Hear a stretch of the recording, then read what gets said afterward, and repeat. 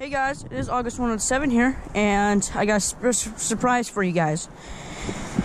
Okay, you guys are gonna think, well, whoa, that's nice, that's really cool and stuff. But the thing I'm gonna show you is, you guys all seen my other video, my 1983, 1984 Honda XR 250R.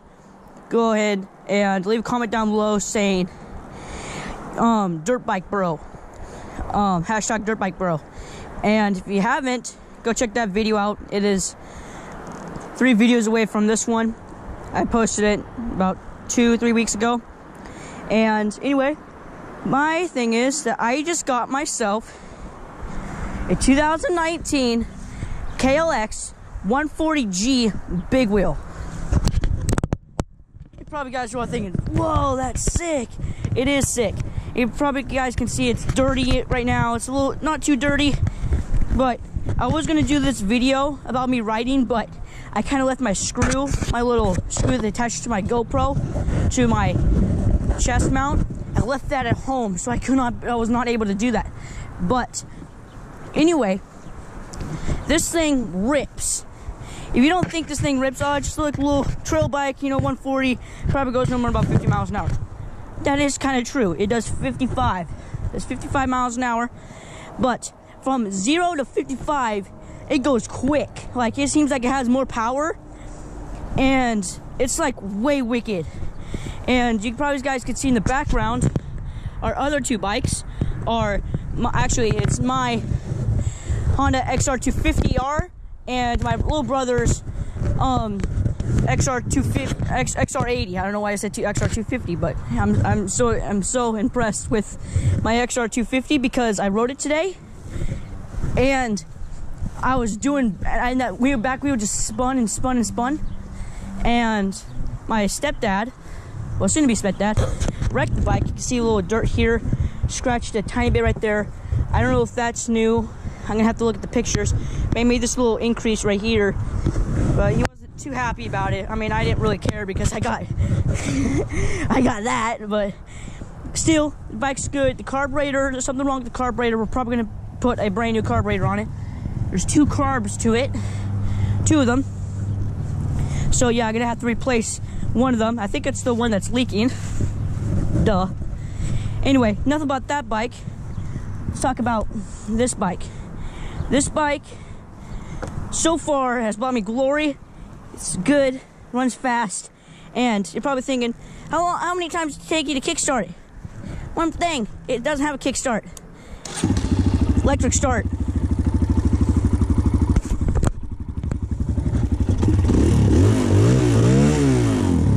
Thing rips.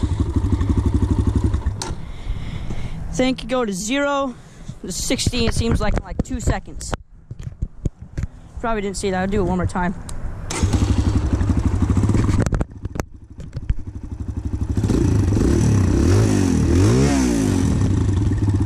Dream rips mad.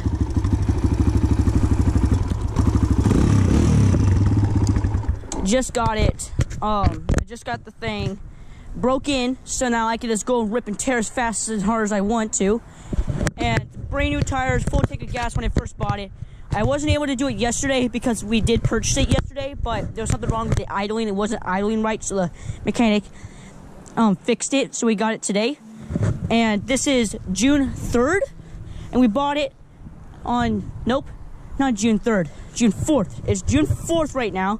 We bought it June 3rd of 2019, and it's this is a 2019 model, brand spanking new bike.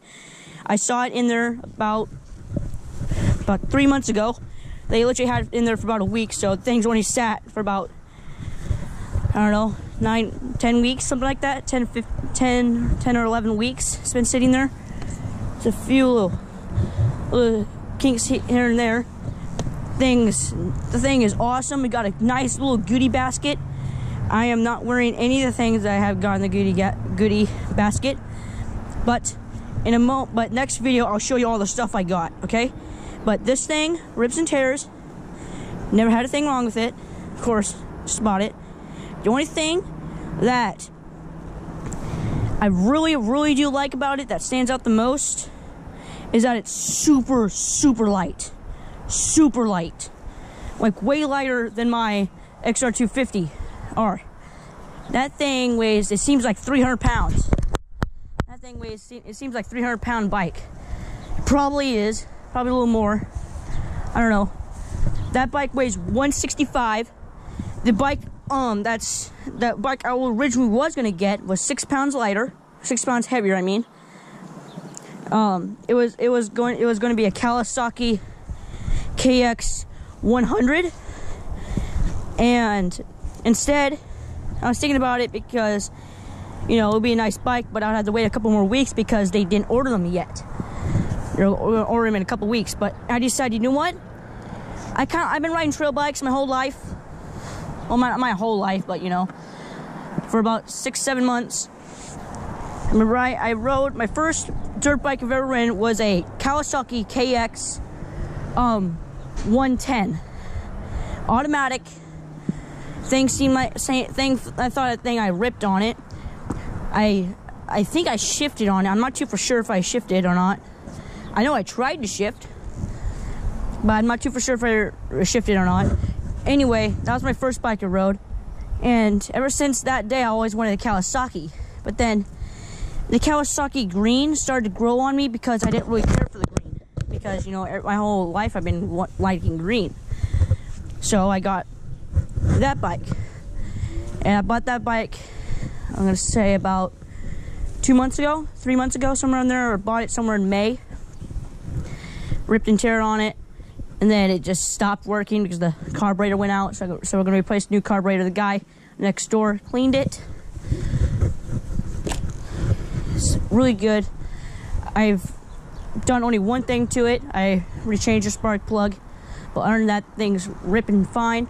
This thing's gonna last me, I expect, for nothing wrong with it, for at least 4 years. 4 or 5 years before something actually goes out on it. I'm talking about like the tires. 4 or 5 years, the tires should be going out. If I ride it every single weekend, I want the tires to last me for about 4 or 5 years. Probably not gonna happen. Maybe, I don't know. I don't really know the length type. If you know the length of the wheels, it actually matters about how much you rip and tear. But if you guys know the average rip and tear of the wheel goes away, how long does it stay? Let me know in the comments. But other than that, this bike is so much fun. I love it. And the best part about it is it's the electric start. And the choke is up here. The choke is right here. Electric start. Just push this down, light comes on, press that, turns right on. Look, I only have to go like, look, I only have to do this. Like that, just a little quick little button. So easy, so easy. Well, actually, it's not really mine, it's my dad's. He's more likely going to sell it. He has an Arctic Cat 1999 Arctic Cat 500. And we were just like pushing that button for like 2 minutes straight before the thing could actually run. Like, and